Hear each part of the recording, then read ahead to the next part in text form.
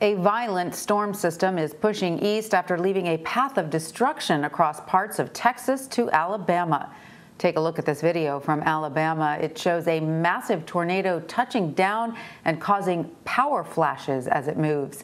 Thousands were without power across the region. Officials say at least 2 people were hurt. And in Mississippi, a tornado ripped through this chicken farm. You can see from this video the storm leveled nearly every building on the property.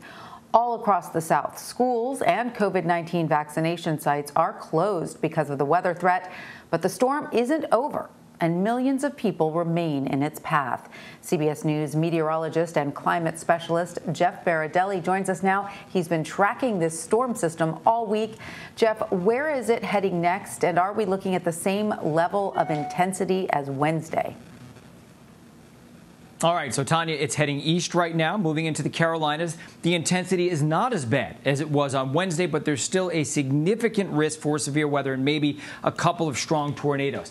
Well, you see the orange threat right there. That's a 3 out of 5, so it's an enhanced risk for severe weather. Yesterday, it was a 5 out of 5, just to give you an idea of how the situation has changed. It's certainly not as bad as it was.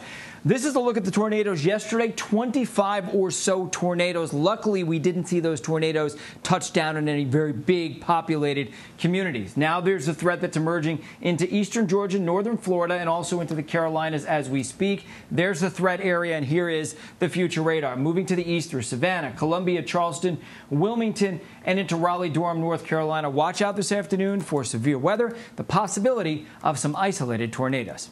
Jeff Beradelli, thank you so much.